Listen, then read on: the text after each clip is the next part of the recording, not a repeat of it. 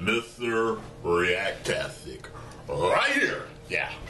So, what's happening, Magnus Saints? I was looking at the comment section of the video I did the other day, my version of Batman's voice. Not imitation of Kevin Conroy, but my version of what Batman would sound like if I voiced him. I was looking at that video yesterday. I'll post the link in the description if you haven't seen it yet. And I saw some of the comments, and some of you actually thought that I was rushing or it sounded rushed. I wasn't rushing. If you listen to the original video, which is in the comment which is in the description box of that video, if you listen to Kevin, he sounds like he's speedily saying what he has to say, whether he's entering it in the computer or whatever. So I was actually, even though it was my voice and I wasn't trying to copy him, I did try to match his tempo for the video. So just so you know, I wasn't rushing. I was just matching that. But I appreciate all the love for my impression of what Batman would sound like if I voiced him. I really appreciate that. You know, that just gives me more fuel to keep going. And maybe, who knows, maybe one day you will see me or hear me in a DC cartoon. But until then, let's get this reaction on Justice League Gods and Monsters. Now, you know, all the DC cartoons are good, so I'm sure I'm going to like this. Let's do it. At least 50 dead in the Embassy massacre.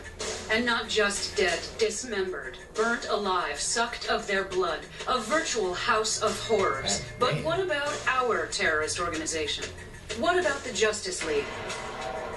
If I deliver justice with a heavy hand, it's because I've been on the receiving end. Maybe they're warning us to stop the project. Fair play's already done, Savannah. I want you to know that forensics is further implicating the Justice League in these murders. Get out of my house. Is he? We're being framed. Someone's actually trying to frame the Justice League. Who would have the balls?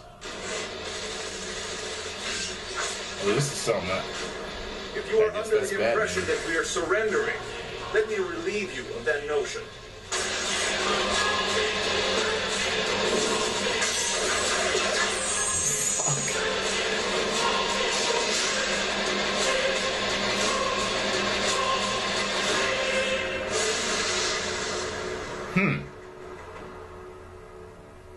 Interesting. Summer 2015. Well, that's right around the corner. So I assume it's some type of alternate reality type of Justice League. As soon as I seen the beams come out of his face, I'm like, what? So I guess that's Superman. I'm thinking the other dude was Batman, but he looked like a Batman android or something. I don't know what. And then, you know, that one was a souped up, extra armored up Wonder Woman. So anyway, I heard this is a real comic book, you know, storyline that happened. So post your comments down below. Let me know what I'm pretty much missing, what this is about. Post your comments down below. If you enjoyed my reaction, hit the like button and subscribe. If you didn't, hit the like button and subscribe. 1 million subscribers. Woo!